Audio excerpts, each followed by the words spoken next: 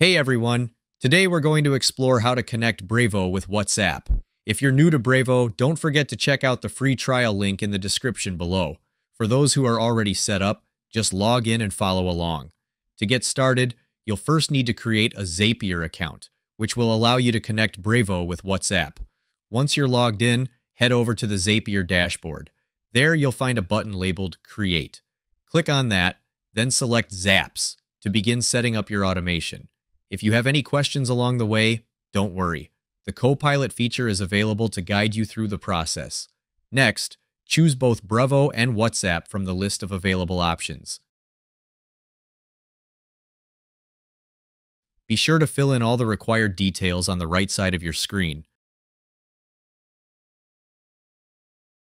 If your Brevo account is not already connected to Zapier, you will see a sign-in button here. Click on it. You'll need to input your API key here.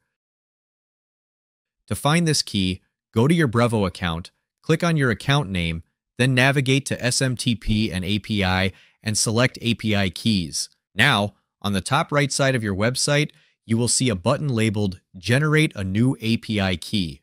Click on it. You can name your API key anything you like, then click Generate and copy the API key.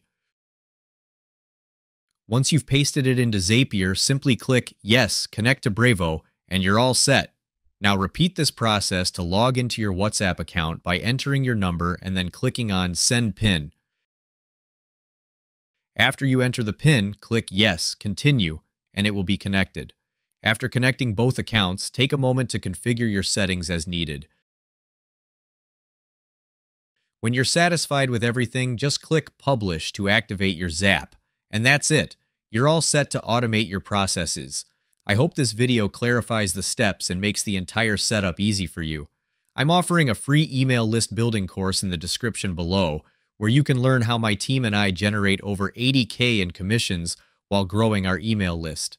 The training is completely free right now, so don't miss your chance to check it out. Thanks for watching.